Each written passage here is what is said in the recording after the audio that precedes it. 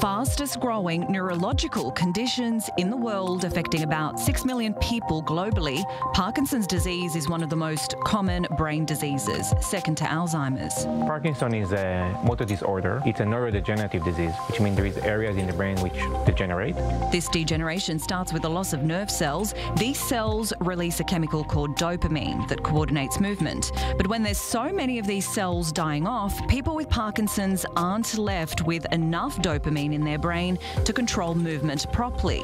The drop in this chemical is responsible for many of the symptoms of Parkinson's, and there's over 40 of them. Some problem with walking, with stiffness, could be other things, could be problem with sleep, cognitive disability sometimes. Well, depend in what stage of the disease, of course. Some will lose their smell, some will have some stomach issues before, so there's actually a big range of issues, but the core one is motor symptoms. Parkinson's symptoms have always been easy to detect, but that's not what Professor Meza is trying to do here.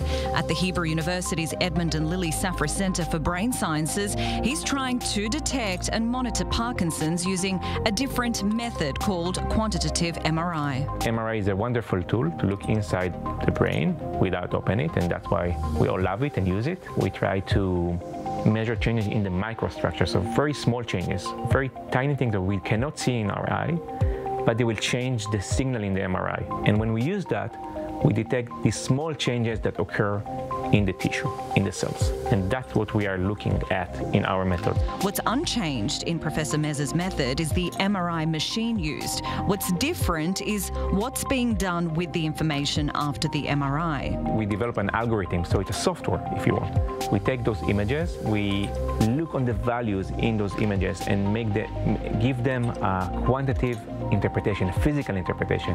The algorithm run on MRI images is written by student Elior Drury from Professor Meza's lab. The tool he's developed separates the region they're interested in and calculates the values within each position. It becomes a bit of a mathematical matrix. Here we're looking at a brain image of MRI, and these areas here, the blue area and the red area, are deep brain structures called the striatum, where changes occur in Parkinson's disease.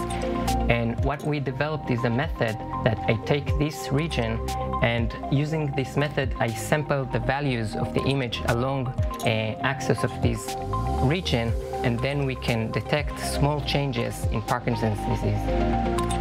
But when MRI is so often used in clinics, what makes the current method of MRI so different to the method developed by Professor Meza? The current method called first qualitative MRI. We're looking on images in this method. And this is macrostructure. We see in current changes, big changes in the tissue. In the method we developed, we call it microstructure. We're looking on these changes in the tissue that allow to detect really changes in the cellular level.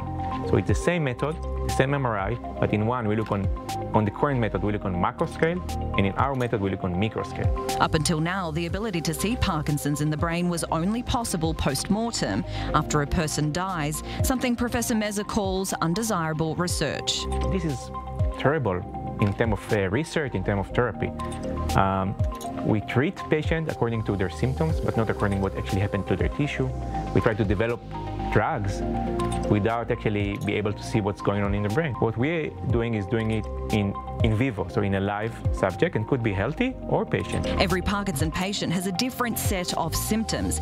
With it, different effects on the brain. Can this really be detected? Well, that's what Professor Meza is working on right now. The bigger question is, what next? What will be done with this knowledge? The beauty of software for MRI is that it's actually easy to adopt, and we really hope it will be adopted by the community. In a few years, that might be a tool that be used in hospitals or by drug companies when they try to test their drugs. The hope, after all, is better diagnosis and offering a new window to the workings of the human brain.